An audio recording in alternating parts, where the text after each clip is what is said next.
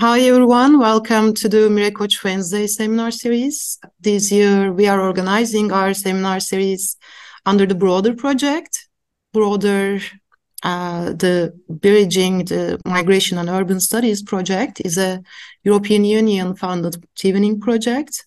It's a collaboration between Koç University in Istanbul, Turkey, Pompeu Fabra University in Barcelona, Spain, and the University of Amsterdam in the Netherlands.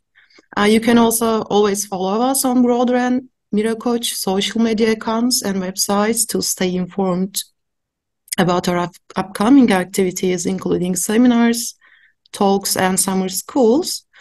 Today we have Elif Topal Demiroğlu, an assistant professor of political science and public administration at Marmara University. She received her BA from the Middle East Technical University and her MA and PhD degrees from Marmara University. She has published on topics including local migration governance, local democracy, social movements, and local politics. Her research focuses on international migration and local governance in cities. And this is also one of the topics we focus in our broader projects. So we are excited to have, therefore, Elif Topal as our guest today and to hear her talk titled Migrants in a Small City of Turkey on the Edge of Coexistence. Following the presentation, we will have a Q&A session. Please feel free to prepare and write your questions in the chat box or in the Q&A box, or you can just unmute yourself and ask your questions directly during the Q&A session. Now, I would like to give the floor to Elif Topal. Okay, thank you very much for your kind invitation and kind brief description. And also thank you very much for the participants to be here today to hear my voice and my study. And let me start with my primary motivation for this study, where my primary motivation stems from, that my biannual visits to Elazığ in every year, where I became curious about the coexistence practices of refugees, particularly the Syrian refugees and the local residents. Because a city, I see that most of the participants are from Turkey. Maybe you know where the Elazığ is. But because in a city like a small state Elazığ, you can walk from one end of the city center to another, approximately 1.5 hours. And in this journey, you can see the concentration of refugees on the space, in the space, directly, and this phenomenon can draw your attention as a, like, let's say, the both urban scholar and also the international migration scholar. This phenomenon can draw your attention in every time. And also two pivotal events also intensified my curiosity about these coexistence practices.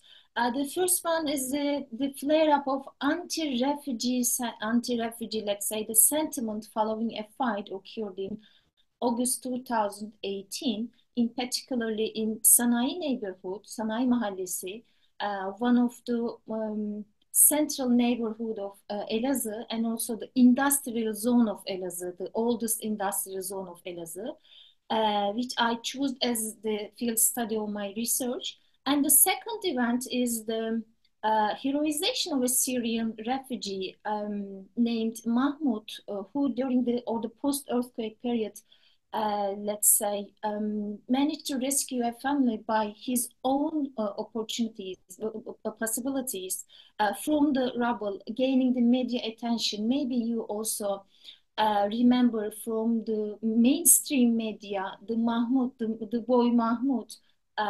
They covered Mahmoud as a hero, a refugee hero who saved a Turkish woman and Turkish man life from the earthquake rubble. In this context, I have formulated my research question in this study that to explore how such significant events influence and change the refugees, both the daily practices and also the coexistence practices in a relatively small state like Elazığ. In the upcoming sections of my presentation, I will briefly try to give the brief profile of Elazığ and the Sanayi Mahallesi as a case location. And also I will explain my research methodology and my literature that I benefited from. So my focus will be, will be the phenomenon of being a refugee in a small state, mainly. I will explore these phenomena and the coexistence practices under the three main headings. These headings were the analytical categories of the findings from my field study, the daily encounters and the coexistence, overcoming the poverty through loop, and also the responsibility shift to local actors. Maybe we can call it as the state invisibility and the increasing role of the local NGOs. Okay, this is a short table of the profile of Elazığ, consisting of the location, the administrative, let's say, the profile, and also population and the economic structure of Elazığ. As far as we know, Elazığ is let's say, a relatively small state. Somehow it's in some research and in some, let's say, reports of the state reports, it's called as the relatively middle-sized city. But it's in the first degree priority in development area. And also in terms of its economic structure now, its economy depend on, let's say, the agricultural sector and predominantly the mining sector. There are two important, let's say, significant periods in the industrialization in terms of industrial development. One of them is the 1960s and then between the 1970s, because a cement factory built in the very center of the city, in the very center of the Sanayi neighborhood. And the second development was the construction of the state railways, which made city by different kinds of connection with the neighborhood, the neighboring cities, as well as the western cities, which also made the city as an attraction, let's say, area for the workers, for the working migrants from, again, the neighboring cities. And also in terms of refugee settlement and the migrant management, Elazığ is a satellite city for international protection applications. According to the data from the year 2021 that I conducted the research, we can see that approximately, approximately 12,000 Syrian refugees registered in Elazığ, which means that it's the 2% of the total population. But also there is an important institution, organization, not only in Elazığ, but also around Turkey, called as the Humanitarian Relief Foundation, İHH. They also record their own data set in terms of settlement of the refugees and the migrants, not only Syrian, but also other nationalities. I interviewed them also, and they said approximately 15,000 migrants living in Elazığ. In terms of identical and, let's say, the ethnical dimension, there are now three important population categories living in Sanayi neighborhood. One of them is the Turkish people. Second one is the Kurdish ones, predominantly the Zaza population. And the third one is this, is the Syrians. But Syrians also do not cannot be categorized under a homogenized one because we know that the Syrians living in Sanayi neighborhood predominantly coming from Deir ez-Zor of the Syria, and also there are domes living in Sanayi neighborhoods, which are also the Deir ez-Zor Syrians do not like domes according to the interviews and interview findings, etc., which means that it's not a totally ethnic enclave, but it's somehow a neighborhood consisting of different identities, different ethnic identities. And when it comes to the political stance of the city and also the neighborhood, Elazığ is known as a very state-centric approach and a nationalist approach because of a very famous figure, Mehmet Ağar, one of the previous, let's say, the Minister of Internal, and who known to be as a very nationalistic figure, and also little to no leftist tendency, but somehow last 5 or 6 years, we can see the increasing support for the Kurdish political party. More or less, this is let's say, a quick picture of Elazığ and particularly Sanayi Mahallesi. So now I want to touch upon my methodology.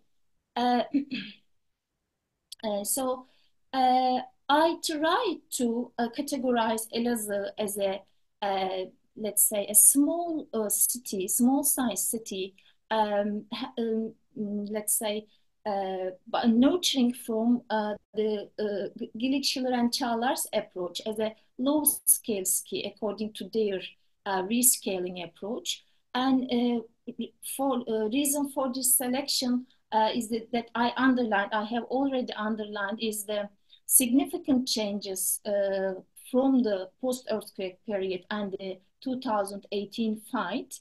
And also I conducted my reviews and the research in the July and August 2021, and I spent 2 months in the city and in the neighborhood.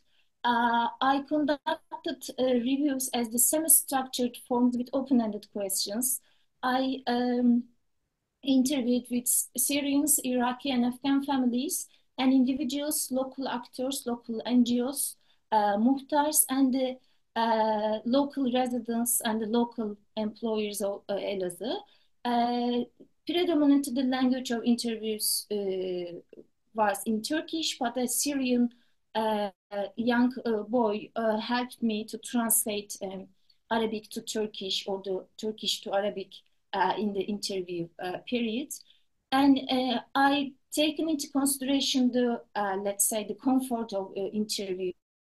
And because of that, the interviews conducted occurred in refugees' homes or workplaces, tea gardens, coffee houses, and interviews homes. Because of all that different kinds of settings, I had also the opportunity to observe the daily life of the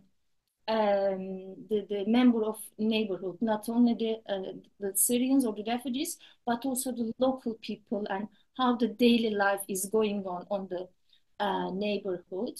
And also I included 18 interviews in my research, the printed paper, but also I had the opportunity to enrich the data with the group discussions and the something like focus group interviews with the help of the family members, let's say the friends from the tea gardens, the coffee houses, etc. So these kinds of events enriched my data also. So let me briefly again touch upon the literature that I benefited from. Three, let's say, the main literature I benefited from. One of them is the academic perspective of migration and local governance. Second one is the insights from the studies from small and medium-sized cities' role in migration. and migration governance, and also why and how refugees or the migrants prefer to stay or live in the small or medium-sized cities. And the third one is the critical analysis of this rescaling approach and its relevance to the medium and the small-sized cities. I just want to show up the second one. I just want to show up specifically the rescaling approach and the opportunities that small cities can provide or cannot provide to the migrants. Here, studies adopt a rescaling approach in migration studies generally define small sized cities as the low scale cities. They not provide many opportunities for immigrants, let's say, regarding employment, education, or different kinds of networks, whether the ethnic networks or the different kinds of social networks. And also they may lack the resources and experiences in immigration governance. And also, but on the other hand, they may highlight the crucial role in intermediate actors such as the managers of shelters, social housing associations, let's say the civil society or the local representatives in small cities, for example, a study conducted in small French cities. And also for the relatively medium-sized cities, the challenge of economic developments come to the forefront. Attracting newcomers to smaller centers can be difficult. Cities of this size often lack amenities, the urban amenities, let's say, or the regional transport facilities, and could attract the skilled workers also. And also research showed that development strategies focused on improving the quality of life, financing public investments, and supporting the human capital through the employment and entrepreneurship programs and opportunities, let's say, majorly impact the local well-being of the local people. There is also a contradiction between these types of, let's say, the development strategies and the well-being of the local people. And also in the cases where the qualified or the entrepreneurial population does not come to city to prefer to build the new businesses or to work in, these small-sized cities turn to the living spaces of immigrants only if, let's say, they are accepted as a population that suffers from this, rather being the carrier of developing industry and the economic development, that we can more or less see this kind of thing in the case of Sanayi Mahallesi.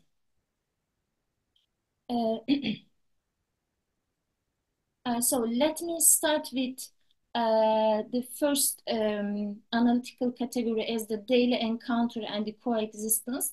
In this part, I try to explore the daily life, coexistence, and the social cohesions between the locals and the refugees, and try to give some positive and negative interactions and their impact on the community relations, and also try to discuss the different levels of integration, let's say individual, family, or community layers of the migrant integration. And I want to show you some specific quotations from the field study, field data, and also some, again, analytical, different kinds of sub-analytical categories, trying to analyze how this coexistence and daily practices can survive. So I saw three layers of community interactions: individual, family, friend relationship with government agencies. We can say that there is even no relationship, even apart from the signatures, apart from the approvals, apart from the renewal of the residence permits, etc. And the relations with socioeconomic structures, which means that relations with the labor market, relations with the, let's say, the infrastructural opportunities, etc. And also effect of conflict in Sanayi neighborhood, This is highly important because after this, let's say, the quarrel or conflict, it started with a quarrel, but then turned into a fight between the Syrian population and the local shopkeepers. So the local and Syrian community tensions led to a month of isolation for Syrians. They even could not go on the street that in front of their houses, and which means that here the local non-governmental organizations' role increased and seem to be very visible. Specifically, the İHA's role here is important because in this a 1 month period, İHA has provided necessities during the conflict period, and we can say that in this 1 month period, the Syrian population were completely invisible in Sanayi neighborhood. So also this notable event, the aftermath of the Syrian community being almost invisible, with their needs being met with by the special terms developed by İHA and the small local government, small local non-governmental organizations. And also the incident was fueled by media portrayals and the political statements that intensified the local people's, the local residents' resentment, as they felt the Syrians were unduly benefiting from state support, and they were living in a very comfortable life in, let's say, neighborhood. So the migrants' experience of the city is largely highly limited. Many do not explore beyond their immediate neighborhood, except for the very necessities, let's say the feeling cut off from the broader community. Women in particular face isolation due to conservatism, and also they face these kinds of isolation than men in this conflict period because of their language barriers and the care duties. And also somehow the daily life normalized with the effect of earthquake. This is a positive effect of earthquake. And particularly the Syrian women became visible in the streets of Sanayi neighborhood because they do not generally go to another neighborhood or the city center. For example, Harput is a very touristic and historical place of Elazığ, and none of the female Syrian that I interviewed ever visit the Harput, even don't know where the Harput was. So that they were only visible in the, let's say, the Syrian Sanayi neighborhood streets, and the muhtar underlined that because of their high visibility in the Sanayi neighborhood, the Sanayi neighborhood is known as the Syrian street in the local people, let's say the local people saying. This highlighting a distinct separation where migrants have created their own spaces and services, let's say becoming more visible yet remaining apart from the local society. We can touch upon the effect of earthquake here. Can be considered as the more positive insight because of the Mahmut as a hero rescued a wounded woman from the rubble of Elazığ earthquake.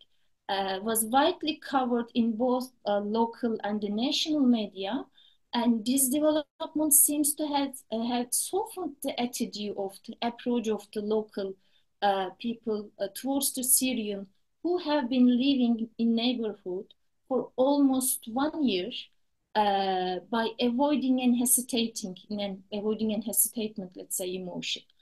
And also after the earthquake, they could not say much about the Syrians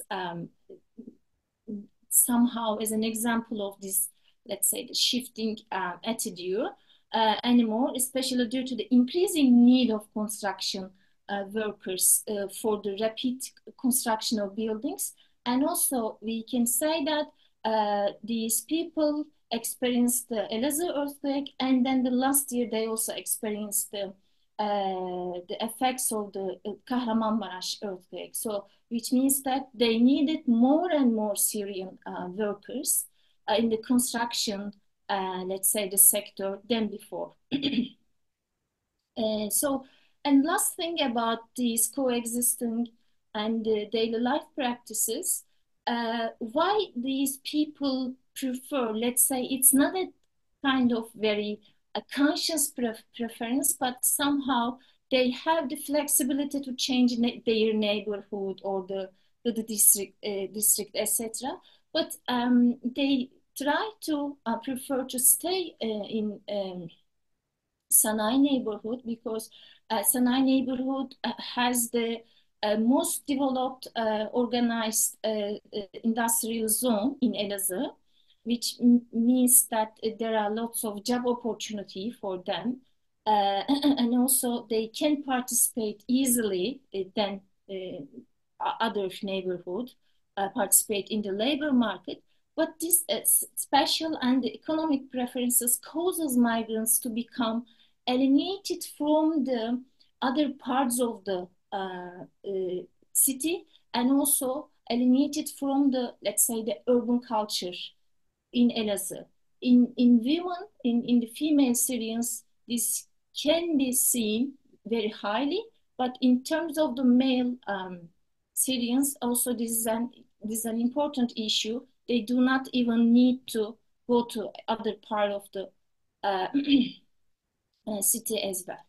So the second analytical category is the overcoming the poverty loop or the poverty trap. But it's somehow an overestimation if we call it as the poverty trap, because this is just let's say the findings from the field research, not a very broad research.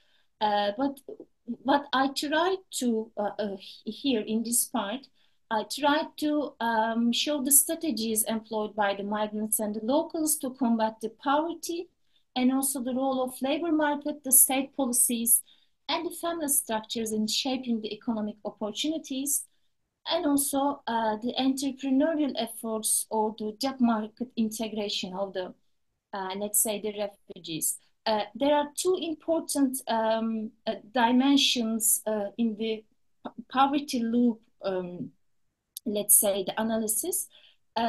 Despite lacking the formal employment opportunities, this is not special to Elazığ, but around the country, we can see that the formal employment opportunities are nearly close to refugee population, but some engage in the necessary entrepreneurship to sustain their livelihoods.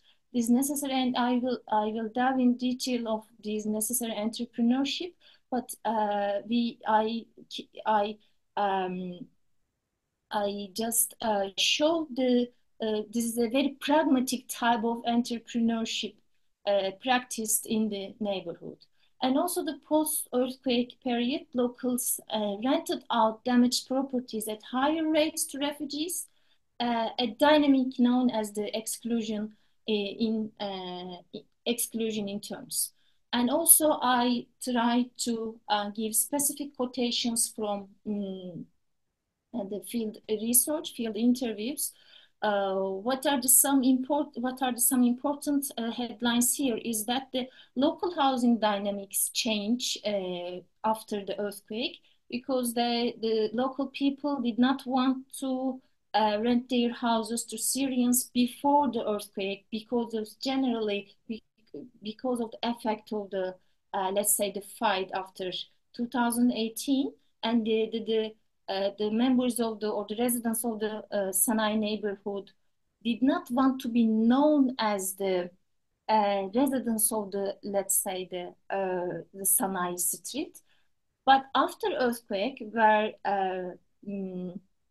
the high numbers of buildings were damaged, these kinds of the earthquake effect led locals to rent out damaged properties to refugees a phenomenon known as the exclusion in terms. If they could afford another house,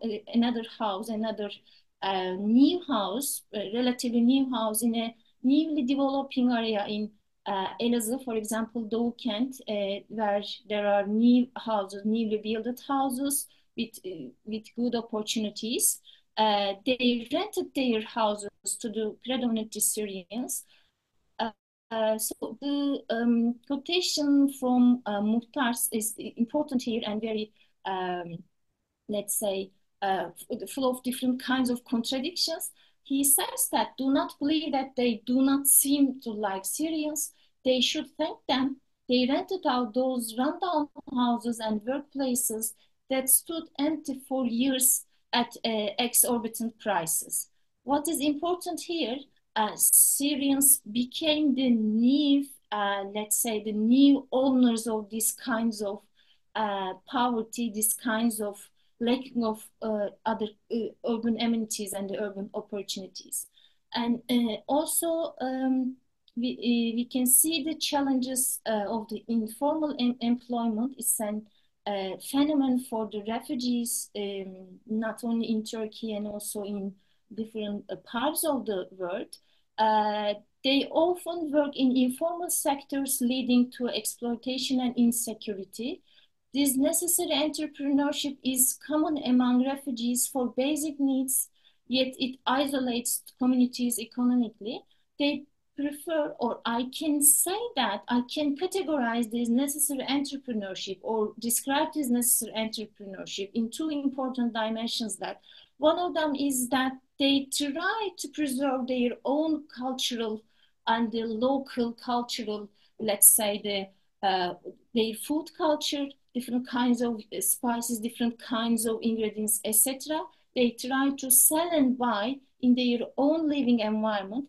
And second is that highly related to this informal employment setting, because they suffer from exploitation and insecurity, they try to find strategies to, let's say, continue their own businesses with the help of course, with the help of the Turkish people, with the help of the local residents. Here, some statistics, some numbers are highly critical because we can divide these, let's say, this strategy before the fight period and the post-fight period, because approximately there were 3,000 people who had, let's say, who had entrepreneurship in different kinds of, let's say, shopkeepers in Sanayi neighborhood. But because Elazığ municipality sealed all of them, and because, let's say, this workplace operated without a proper license, working license, approximately for 3 or 4 years, municipality sealed all of them, and also Syrians would either work illegally or Syrians would run shops where the owner was Turkish. Here, and also the shop owners who left their businesses to Syrians, Syrian refugees, were also penalized by municipality and also Elazığ governor for 1 year. These numbers are highly important because this was kind of the necessary entrepreneurship. And these shopkeepers were, let's say, the kinds of clothing, hairdresser, snack, butcher, patissier, tobacco, bakery, telephone selling, etc., etc. And these kinds of separation also reflects then predominantly after the fight period, a parallel society where interactions between refugees and the local community are highly limited.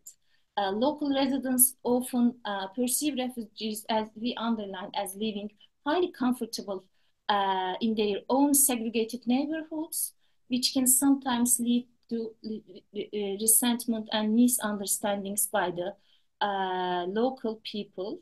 Also a quotation from a Syrian female refugee is important because it shows that sorry, it shows the how these let's say the local housing dynamics change, and these dynamics not only change the people's renting strategies, but also the daily lives, how these people can afford not only their living environment, but also their living conditions. So this is, I think this is the important part of the effects of the housing, local housing dynamics, post-earthquake local housing dynamics to the daily life routine of the migrants. Sorry. And the last categorization is the, let's say, the state invisibility. I am not very sure to use these headings. Somehow I use the responsibility shift to local actors. We know that increasing literature and increasing, let's say, the migration policy making process day by day based on the local actors and the importance of the local actors in terms of local migration governance and the multi-level migration governance, different actors and the different sectors on the different scales should participate in the migration governance because they know the different, let's say, the demands, needs, and the different attitudes of the local people. But somehow, in the case of Elazığ, from the interviews that I conducted, I saw that state even the state, as in the form of a provincial migration management, do not have any effect in the daily integration or daily routine of the, let's say, the coexistence of the local residents and the Syrian migrants. We can categorize these as the lack of adequate policy and support, responsibility shift to local actors, particularly in these two pivotal events, the fire and the earthquake. We can see the visibility of the, let's say, the local NGOs, predominantly İHH, and the mukhtars. Mukhtar was also working very closely to İHH with its predominantly, let's say, predominantly linked with the family members and also friendship links with İHH's members. And also, he underlined that he could also find support from İHH members for the different types of needs and the necessities of the, let's say, the Syrian population living in the neighborhood, and impact on integration and the social acceptance and the contrast with civil society role is highly important in this part.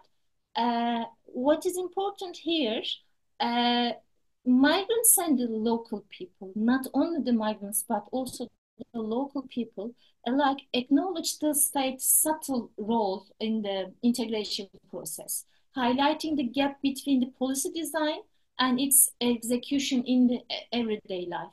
The state activities generally should extend beyond formalities and the practical support, as we know from the very bulk research in the migration and urban nexus and the local, let's say, the migration and local level nexus.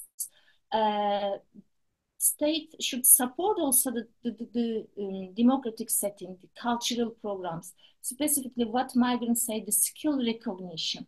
But the central governments, particularly through the directorate, provincial directorate of migration management, has stepped up the enhanced policy and practice capacity, and yet we can say that there is a significant reliance on civil society for day-to-day migrant support.